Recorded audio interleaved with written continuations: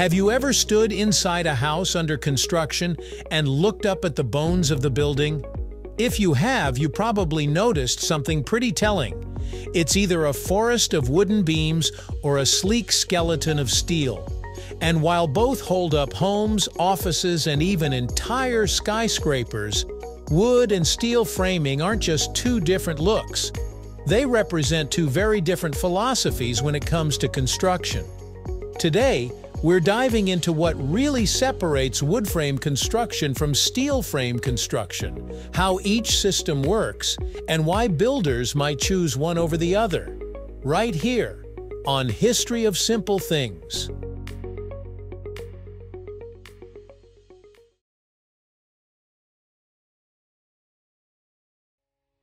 Wood frame construction is the tried and true method that has dominated residential building for centuries, especially in North America and parts of Europe.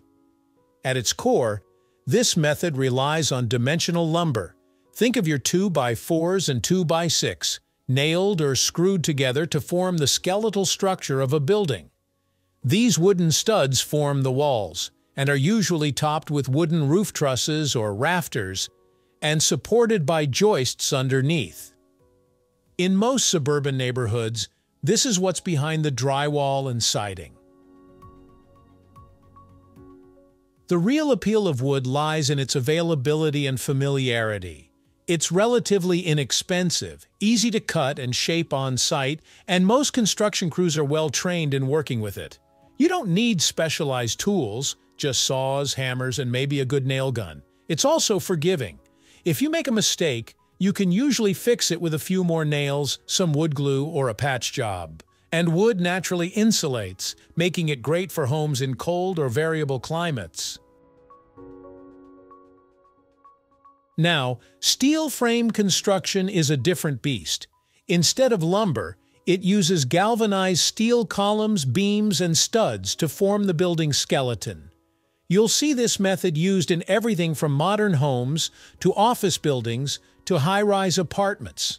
Steel is precision manufactured, so everything fits together with bolts, screws, and welding. That means fewer surprises on site and way less warping or twisting compared to wood. Where steel really shines is in its strength-to-weight ratio.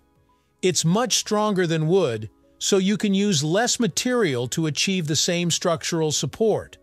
This is why you can build taller with steel, span larger spaces without support columns, and have thinner walls with more usable square footage. Steel also doesn't burn, rot, or attract termites, three things that can spell disaster for wooden structures. So how does the actual construction process differ between wood and steel? Quite a bit, actually. With wood, the framing process is often fast and fluid. Materials arrive in bulk, and crews can start building almost immediately. Walls can be assembled right on the subfloor and then tilted into place. There's a kind of rhythm to wood framing. It's quick, adaptable, and easy to modify on the fly if something doesn't quite fit. Steel, by contrast, is more about precision and planning. Every piece is typically pre-cut or fabricated off-site based on detailed architectural drawings. That means fewer mistakes, but also less wiggle room. You don't just grab a saw and make a last-minute change. Connections are made with screws or welds, and those require more time and technical know-how. And while steel framing might take longer up front, it often results in a straighter, cleaner structure with fewer surprises during finishing. One of the biggest deciding factors between wood and steel: cost. Wood framing tends to be more budget-friendly. The material itself is cheaper, and labor costs are typically lower since it's faster to build and doesn't require specialized skills. For single-family homes, especially in areas where lumber is readily available, it just makes more financial sense to go with wood. Steel, on the other hand, can get pricey. The materials are more expensive and so is the labor. You'll likely need professionals who are trained in working with metal, especially if welding is involved. However, steel construction can also save money in the long run. It's less prone to fire, insect damage, and warping, which could mean fewer repair and maintenance costs down the road. Plus, it can offer insurance advantages because it's considered a lower-risk building material. Now let's talk durability. How long are these buildings actually going to last? Wood, if properly treated and maintained, can hold up for decades, even centuries, but it does have vulnerabilities. Moisture is the biggest enemy. If water gets into the framing, it can lead to rot, mold, and structural instability. Termites and other wood-loving pests are another concern, especially in warm or humid climates. And let's not forget fire. Wood burns, plain and simple. Steel is far more resistant to these threats. It doesn't rot, it's impervious to termites, and it's fire-resistant. But that doesn't mean it's invincible. Steel can rust if it's not properly protected, especially in coastal areas where salt in the air accelerates corrosion. And in extreme heat, like during a major fire, steel can lose its strength and even warp. So while it's more durable in some ways, it still needs regular inspections and upkeep, just like any other material. At the end of the day, both systems have their sweet spots. Wood is ideal for smaller structures like homes, cabins, and low-rise buildings, where cost, speed, and flexibility are key.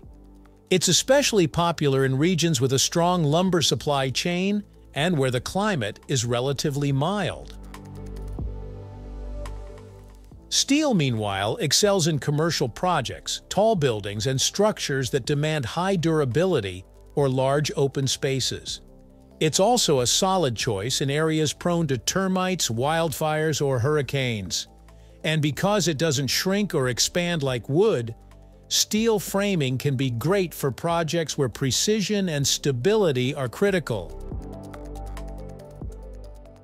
So, which one's better, wood or steel? Well, that depends entirely on what you're building, where you're building it, and what your priorities are. Are you after speed and affordability? Wood might be your best bet. Looking for long-term strength and resistance to the elements? Steel could be the way to go. Both have their place in the construction world, and knowing the difference helps you make the right call when it's your turn to build. Thank you for watching. If you have suggestions for our next video, feel free to share them in the comments below. We'll be sure to give you an acknowledgement for your contribution. Thank you for joining us on this journey through the history of simple things. Don't forget to like, subscribe, and stay tuned for more stories woven through the smallest details.